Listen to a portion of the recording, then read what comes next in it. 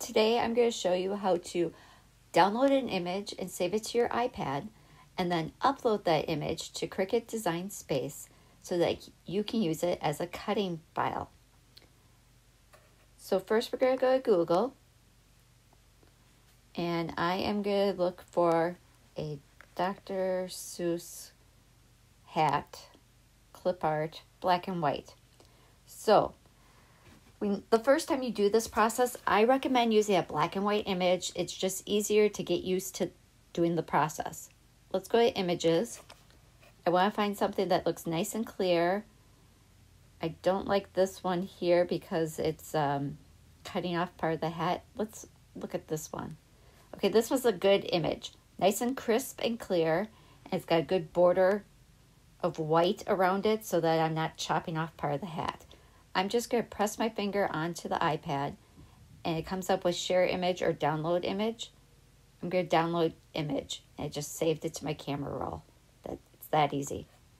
Okay, so now let's go back into Cricut Design Space and scooch that off over there. Okay, we're going to upload an image from our photo library. And then when I go to photos, there it is.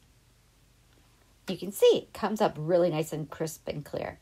So now this is where you have to edit the image. You want to remove all the parts that you don't want it to cut. So the background, if I click on this remove wand, I can touch on the background and see how it changed the background from the white to that checkerboard. The checkerboard means it's transparent. It's now gone. You can see in the preview, now it looks a little bit more like our hat shape. So now I can use the erase tool and click here and just erase this. And you can see it went away over there. And I'm going to also erase this little text down here. Okay, so now the next part is to remove some of the white that's inside. So I want to click inside the hat and see how it's starting to become an image that looks like all the detail is getting in there. That's what we want. I do have to say I like the preview in the iPad. It takes a little bit to get used to zooming around in here, but we'll get it.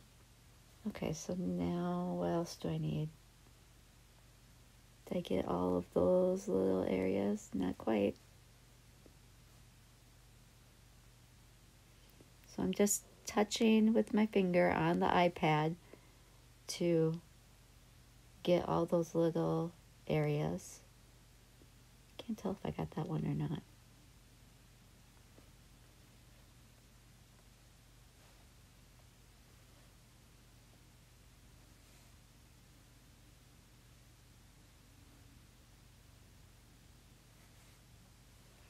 Okay, so now this is going to be the hardest part. I have to get rid of this dashed line. So I'm going to go erase. And, oh no, I went too big. So now I can just go undo. It puts it right back. So then if I make my little circle smaller, and I touch here, oh, look at that. So now I'm going to have to zoom out and do that all the way around. So cleaning up an image takes some time, but this is what we do so that we can have more fun images to use in Cricut Design Space.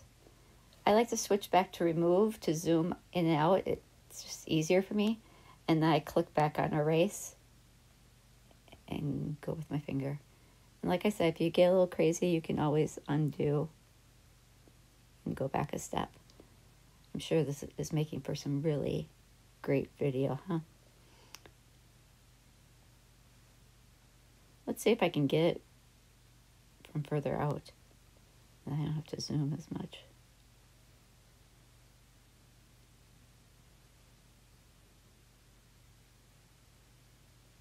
It takes a steady hand, I'm not gonna lie.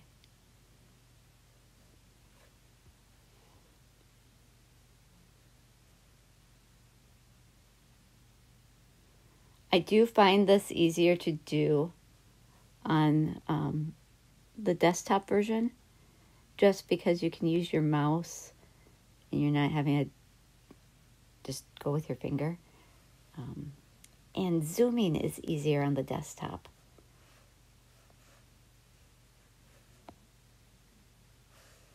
Okay, so here's my one problem.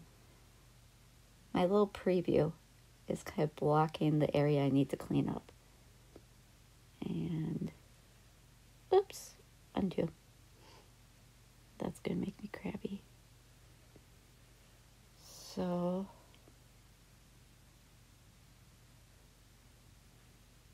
see how close I can get in there. Oh shoot. Yes, this is real live video. You're seeing all my struggles. Oh, did I get it? I know, like I said, this is really exciting. But this is what it takes sometimes. Now, if I could have found an image that didn't have this little outline, it would have saved me a lot of time. But then you wouldn't have seen how you can zoom in and out and really get in here and clean this image up. So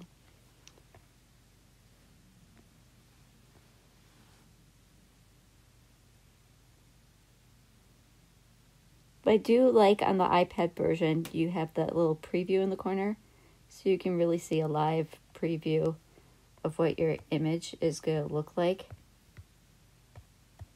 Come on, zoom.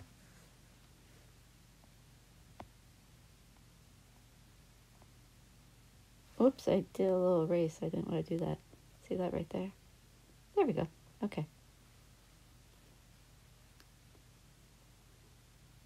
Oh, shoot. There's a erased part over there. Okay, I'm going to just go with it.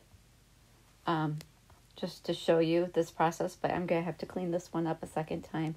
Oops, I just noticed in the preview there's a big black spot right in here. So now I can go remove and click that. Okay. I don't want to make you sit through this while I go back and repair those couple spots that I screwed up. But okay, so now if I look in the preview, it looks cleaned up and pretty, right? It's just the outline of the hat. So I'm going to go next. And now this lets me despeckle it. So if I had a really pixelated image, I could despeckle it. And I could use this little squirrely bar to kind of take out some of the speckling. When I did that, it also took out some of the contouring lines. So I'm going to leave it like that. Smooth. Can also kind of take out some of the speckling areas too. So I like it. So I'm going with next. Okay. Here is the big screen that I like to point out. The first image is saving it as a cut file. That means I'm going to cut it with cardstock. I'm going to cut it with vinyl, any material that I'm sticking on the mat and sticking into the Cricut to cut it. This second image over to the right says print and cut. So if you wanted to print this image from your printer and then just cut around the outside of the hat, you would want to use a print and cut. For this project, we're doing a cut image. So I'm typing a name in here.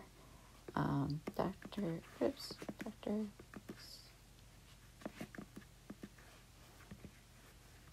Hat. Okay, so now I'm going to save it. And now it's in my uploaded images. So now I can just click on that. I can tell it's selected because it's got the green outline around it. Insert that. And boom, there it is.